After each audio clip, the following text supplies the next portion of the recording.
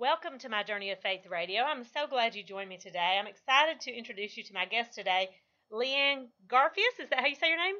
Yes, Well, welcome. it's great to be here and to be talking with you this morning. Well, I loved your book, is the first thing I want to tell you. It's called Rocking Ordinary, and once I picked it up, I really couldn't put it down. I read it in a weekend. Oh, I'm so glad to hear that. And the interesting thing to me was how often it changes gears. I started out reading it thinking, this is hilarious. Oh, yeah, this is funny. And then all of a sudden it sort of takes this downward turn, and it really took me on a lot of emotional highs and lows. But I guess that may describe your life. Yes, and I think it describes a lot of women's lives. We try to have joy and to make the most of the hilarious things that happen to us every day, but we still have to deal with a lot of pain and disappointment and frustrations in our lives. So I wanted to really touch into those instances and empower women to move beyond them to God's best in their lives. And you talk so much about how God just uses ordinary people, and He does. We have this misconception that God is using the big celebrities or the important people or the obvious leaders, but in reality, it's these ordinary moments in our lives, our intimate relationships, our day in and day out, that makes the biggest impact in eternity. It's just so easy to forget that. It is. And one of the things you said in your book that I underlined, and I wrote down so many things, but it says, I just need to know this all matters. Right. I think it's just that it's that lack of perspective, or even though we have faith and we trust that God is using our everyday, there's still this bombardment from media and social media and Christian celebrity culture that makes us think if we don't have a title or a multitude following us or millions of people liking and sharing our wisdom, then we're not making a difference. But that isn't the truth. And so I just wanted to give myself some tangible proof that God is using these everydays, and then to be able to offer that to other women who just want a little more hope, a little more proof that these small moments really matter. And one of the things you said in the book, which I'd just like for you to discuss what you mean by this, you said, we are a race of very popular hermits. It's become easy in our generation to make social media friends or to have a lot of acquaintances on Facebook or to just retweet things that we find interesting or to just collaborate on Pinterest, but the real life relationships are what scare us to death. We would rather make a few dozen strangers our Facebook friends than reach out to the new person at church or try to forge a relationship with an acquaintance that we have on the soccer field or in the grocery store that we pass all the time and smile and nod, but we don't know their name and we haven't really developed a relationship with them. That's so true. I think that's so true. And I think there are definitely some advantages and benefits to social media, but it just cannot replace those authentic relationships that we have in our lives. Oh, I'm with you. I am not about to give up my Facebook habit. I love it to death. But I've been really challenged over the last several months to make sure that I'm investing in the real flesh and blood women around me and forging those relationships because I need them. I need real life friends. And ironically, they do too. But we're all stuck in this pattern of being afraid, of wondering what they think of me, or just imagining criticism in our head and just not reaching out and saying, do you want to go to lunch? They're just waiting. The other woman is waiting just like we are to just be invited. It's interesting that you would say that because I'm doing a series on my blog right now about friendship, and that's one of the very things I talk about is that we sit home, think everybody else is out doing something fun, when in reality they're sitting home thinking everybody else is out doing something fun. Exactly. Or even if they do get invited to that one event that we didn't. And so we see the pictures on social media and we assume everybody's having fun. But in reality, they're still wishing that someone at that event would form a relationship. That's what the people are really looking for. Yeah, and one of the things you said is that you were mindful that you were not the most needy person in the room. And I think that is such a beautiful thing when we become aware that even though we're dragging around whatever kind of pain or hurt, that sometimes if we would just look around, we'd be grateful for our own problems and we would see that other people need us. That's right. It's easy for me to feel sorry for myself. I walk into church every Sunday morning tired. I'm always dragged out after a long week. And I just want to sit in my pew and crawl into my shell and hope that God will suddenly just rain down blessings and energy on me during this service. But I forget that there's a woman sitting right behind me who's praying for her husband to be healed from cancer. And there's another woman across the aisle who just sent her son away to college, and she's crying because she misses him and she's trying to adjust to these new life stages. Everybody has burdens, and we do need to recognize our own burdens and take them to God. But at the same time, we need to realize that we're called to bear one another's burdens. And I can't do that meaningfully if I'm not willing to just reach out and establish a relationship with them. That's so true. And that verse that Paul says, I want to know Christ, I want to know the power of his resurrection, and I want to know the fellowship of his sufferings. And sometimes it's only through sufferings that we get to know the heart of God. And you have certainly had your fair share of adversity. Like I said at the beginning, I thought this is hilarious. This book, I just imagined you just as you are, just perky and energetic and upbeat. But then all of a sudden you talk about your childhood, and it was hard. It was. I didn't necessarily know at the time because when you grow up, you think that is what is normal. But as I became an adult and started my own marriage and my own family, is when it really became more difficult to reconcile what does God say about love and what does God say about how we raise our children, about how we live out the gospel in front of our family, as opposed to what I grew up with was physical abuse in our Christian home. So trying to um, separate what is the difference between biblical love and biblical discipline and abuse. It was very difficult. It was quite a long road for me. And then to also understand how does, in what ways is God's love like, and in what ways is it different from a human father's love or a human mother's love? That was quite a journey. And then,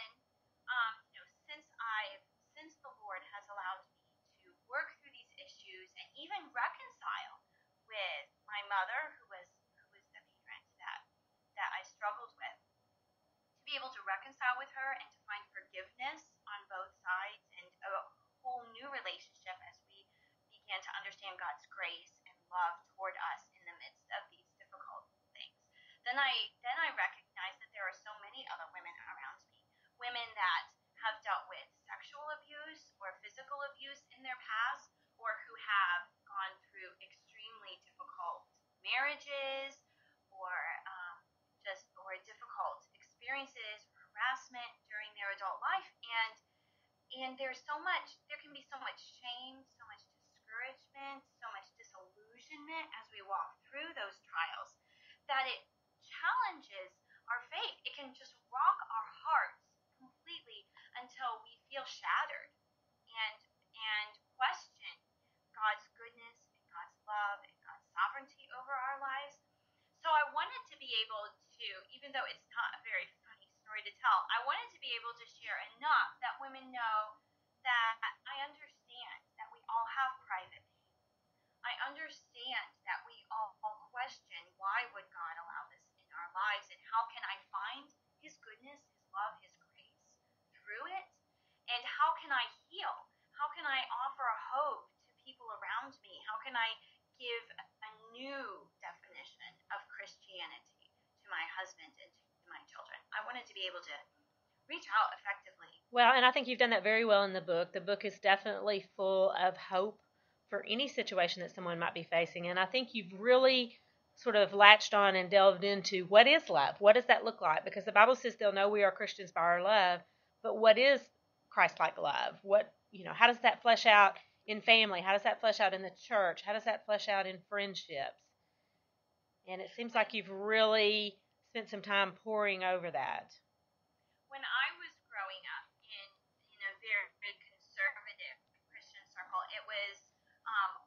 frowned upon to emphasize God's love, like that would make you such a liberal that you didn't understand God's holiness. But so I'm hoping that some women who might be in that kind of culture, or that might come from that mindset, can understand you can still know God's holiness. You can still respect the inerrancy of God's word and the sufficiency of Scripture. You can still know the power of the Spirit in your life and be honest about the nitty gritty that we have to deal with and recognize God's supreme love that covers it all and will ultimately bring us fully healed and fully glorified to be like Him, complete in heaven. I love that. And the Bible says in John that Jesus came full of truth and grace, completely full of truth. And we can't compromise that. And that's not what you're talking about at all. But he also came full of grace. And thank God he came full of grace. Because I don't know about you, but I need it every moment. Absolutely. And the more we recognize our own depravity, the more we recognize the sin that we deal with every single day, those failures that I talk about in the first part of the book that seem so funny but are actually just these glaring reminders of our own humanity. It's when we see that we can really celebrate God's grace in the midst of it. I was reading that same passage in John 1 this morning in my devotions, and I like the first part of the verse. John reminds us that the law came by Moses, and it's that standard of right and wrong that God had to set forth first, and that we recognize in our adult lives every day. We know what is clean and what is dirty, what is folded laundry and what is piles of laundry, what are obedient children and what are running rampant through the house children. We understand that, and then the more we see the futility of trying to control it all on our own, the futility of trying to live this picture-perfect Pinterest life, that's when we can come to understand God's grace. Absolutely. And you say in there that devotions were not meant to, I can't remember exactly how you put it, but devotions were not meant to invoke guilt. And I think I spent a lot of my life studying my Bible or reading my Bible out of a total sense of duty, and it was miserable. Right. Oh, yeah. You were probably like me. We were taught this formula for devotions. You have to first find, what does the passage say about God? What does the passage say about holiness? What does the passage say I need to change in my life? And then what does the passage tell me that I can give thanks to God for? And then you have to write it all down and then memorize the verses. And this is the formula to having godly devotions. But we can't keep up with this in the real life. God, in some seasons of our life, we are barely surviving. There are days when the whole family has the flu and we can hardly keep our eyes open. And there are days when the family calendar is so packed, it's all we can do to be less than 20 minutes late to the next event. So those times that when our relationship with God is reduced to those simple, help me now, God, not to kill anyone around me, that's still part of our walk of faith. Just as much as those seasons when we walk through the valleys and we're clinging to Scripture and we're spending extra time in His Word. So just like we see this in the Bible, so many times the great men of God will have times when they are running from one event to another, from one sermon to the next, and then they are taking 40 days in the wilderness and seeking God. And even Christ Himself was that way when He was ministering to people, ministering to people, ministering to people. He didn't even have anywhere to lay His own head down. And then He goes away from the crowds and prays to His Father and finds some alone time. And it's this up and down journey that we, in our own spiritual lives, that we have to make peace with, not condemn ourselves for, but instead use it as part of our walk of faith, as part of our knowing God's power in our lives each moment. I think so, and I think it's about relationship. I don't know if it was just where I grew up or if it was just what I understood or perceived, but I thought that Christianity was about this list of do's and don'ts, and honestly, I just really wasn't very good at it, and so and kind of walked away from it in a sense for a while until I discovered that's not what it was at all. It's about a living relationship. Exactly. And that's so funny that you said that. I had a similar experience with Christianity in my childhood and in my young adult life, but at times. Wear all the right clothes, listen to all the right music, say all the right words, sit in the right place in the church. I could do the whole 9 yards, but it didn't give me spiritual fulfillment. Even following the lists and dotting all my P's and Q's did not give me that relationship. So that's part of spiritual maturity is coming to understand what is that balance between allowing God to sanctify us through our daily lives and make us more like Him in our daily lives, which is going to affect our clothes, our entertainment, our activities, our conversation. It's going to affect that. But that's different from trying to do it all on myself. It is. It's motivated by love instead of a sense of duty. And, I love that phrase says, this is love God, love people. And you talk a lot about relationships with people. And I want you to tell us about Wild Bob. I love the analogy of Wild Bob. Yes. Well, this I have come across a couple times in my life really vicious people. And I think everybody has. You meet someone in your life that they're just constantly lashing out. And you may even recognize there's something in their life that's really causing them pain.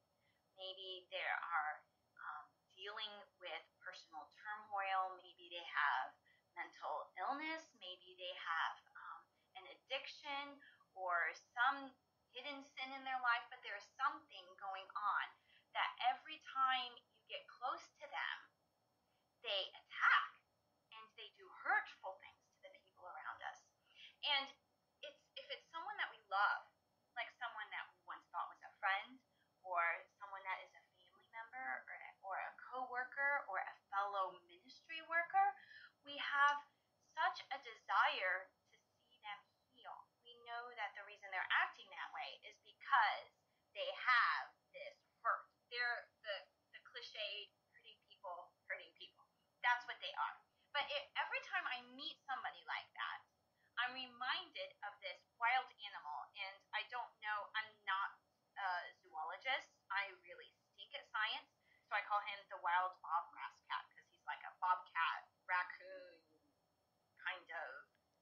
Anyway, I just don't know what he is. But it's some kind of wild animal, okay? And it's probably rabid and it's hurt and I see it and it's cornered and it's bleeding and I can see the gashing wound. I have bandages in my hands. I have water. I feel like I'm going to save this animal myself. But if I get close to this wild animal, it's going to bare its teeth and snarl. And if I reach out to try to bandage it, it's going to attack me and I'm going to be worse off than this hurting animal. I'm going to be bleeding and wounded. I'm going to be the one that needs care then. So when I see a person lashing out like this, I'm reminded that sometimes I'm not the one that can help them. I have a person in my life like that right now that causes me a great deal of pain because it's someone that I dearly love, and she has cut me off to the extent that I don't see anything in her life, but she follows me on social media. She's like an expert on everything that I do, and she likes to criticize me publicly to other people about what a horrible person I am. But I know, because I know her and I love her, that it's coming from a place of deep pain. That she has such deep wounds that she has not healed from. That's what's causing it. But I can't help her. And she's already made it clear that if I come within reaching distance of her, she's only going to hurt me more. So I have to have enough faith to leave the bowl of water there. That's what I've done by letting her see my public testimony. So I know that she knows that I love her, that I pray for her daily, and that I'm walking by faith through the life that God gave me. But at the same time, I'm just going to drop the bandages and keep my distance. And let a trained person, maybe the Lord will bring someone who is more equipped to help her, that she can accept that kind of healing from, or maybe she's just going her wounds on her own. But it's hard for us sometimes when it's someone that we love to be able to step back and just do our ministry of prayer on their behalf. Well, and I think that's a perfect example of what you said when I said that part of the book was funny and it's really serious, because that cracked me up when you called it a raccoon, cat, Bob, whatever it was. But then you go to such a serious place with it. And another place that you did that was in chapter 4. It's titled The Most Important Part. And it says a chapter with such a title can only be about one thing, right? Food, because eating is number one. I love to eat. I've been eating my entire life several times a day as though my very existence depended on it. I love that. But then you take it and you talk about how we are starving. When you're hungry, all you can think about is food. But when your soul is starving, how you have to go to the only source of fulfillment. Exactly. And it's so hard for us to do because when we are hurting, when we are discouraged, when we are anxious, it's easy for me to pick up my I have my big Tupperware of snacks right here next to me and stuff my face while I am texting my husband and simultaneously texting my best friend and posting woe is me on social media and crying and watching daytime television. I can do all of that, which is not helpful, when instead I need to be craving that deeper relationship with God that you were just talking about and taking it to Him and seeking His design, His perfect plan through this, and finding my satisfaction in that instead of in the bottom of my snack bag. You said it's like stuffing your face instead of stuffing your soul, and Exactly. and I think that is that hit home with me, and I'm sure it will with a lot of people. And along those same lines, in one chapter you talk about when we have problems, we go to man's solutions. And I'm telling you right now, I have been led straight off the edge of a cliff that way. Um, you can get a lot of advice from books. You can get a lot of advice from experts and professionals. You can get a lot of advice from the internet, which is terrifying. But ultimately, man's solutions are going to come up short. And I love how you challenge readers to just get in the scriptures, because that's been my life's mantra. That has been my lifeline, is to be in the Word of God. Sometimes I don't realize even how much I'm turning to man's solutions.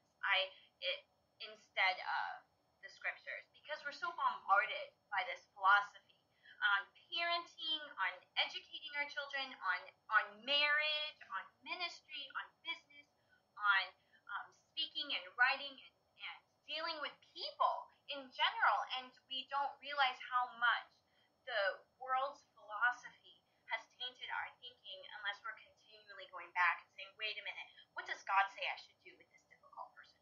What does God say I should be, how does God say I should be loving my husband? What does God say about how I should be dealing with my children? And it can be like the third or fourth or last thing that we consult instead of the very first thing that we run to. Even though as Christian women, we say that we do, and we yearn to, we share the verses on Facebook. I do the same thing, but still, when the rubber meets the road, the first time an anxiety-provoking message comes our way, the first time our husband calls us and says, "I lost my job," the first time we have a really bad fight at home, is the first thing I do going to prayer and opening my Bible. That is very convicting to me, because it's something that I'm still working on and still trying to grow in my own life. You know, I talked with a friend the other day, and she recently actually got a divorce, and I had no idea. And I was shocked, and I said, well, I had no idea anything was going on. And she said, well, you know what? I read something that said, are you praying about it as much as you're talking about it? And so she said, I just shut up. And I was like, whoa, that's really powerful, because, I will probably pray about it about a tenth as much as I'll talk about an issue. That's good advice. It is. And I think, sometimes following Christ just makes no sense whatsoever. Oh, that's why it's called faith. and sometimes the words of wisdom from the Bible are totally counterintuitive. and opposite to man's wisdom. Absolutely, for so many reasons. Not only because his ways are not our ways and his thoughts are not our thoughts, but even more because we forget how touched by the curse our own minds and our own desires are, and we forget that we have no good within us and that we can do no good thing apart from him. So we start relying on our gut instinct, but our gut instinct is often counter, just like you said, exactly It is. counter to It what is. And Christ we have so wants. much information at our fingertips. We can just hop on the internet and Google something and whatever the search engine feeds us, and a lot of people don't realize that a search engine feeds you what they think you want to hear. Exactly, and so will social media. You will get support for any decision you make. That's right. Yes, but that doesn't mean it's the right one. Right. I think that's terrifying. We really, really have to guard our hearts through that. So, now, how long has your book been out? Since June. Since June. Okay. Yes, so it's relatively brief, but it seems like a long time. I've gotten too used to it. I have to remind myself every day. Wait a minute, this is a really cool thing. It's a book. It is a cool thing. So, just tell our listeners where they can find you and a little bit about where they can find the book. Absolutely. Well, you can connect with me at lagarfias.com. It's LAGARF like Frank, IAS like Sam. I have an unusual last name. So it's lagarfias.com is where I blog regularly on Christian living and family and books and writing and homeschooling. And you can find my book. It's on Amazon and it's on ChristianBook.com. But if you order it directly from my publisher at nlpg.com, and then you can just search Rocking Ordinary and it will pop right up, you will get the ebook version free with your order. And they usually have the best price too. So it's a really good deal if you order it directly from the publisher. And also, a really cool opportunity we had was to develop a small group um, guide. So it has a leader's guide, there's a DVD, and it really helps to get started with these difficult conversations with your friends. So if you have a book club or a small group or just a group of friends who want to talk about how the rubber meets the road in your Christian life, this is a great way to be able to enjoy the message together and to meaningfully encourage one another.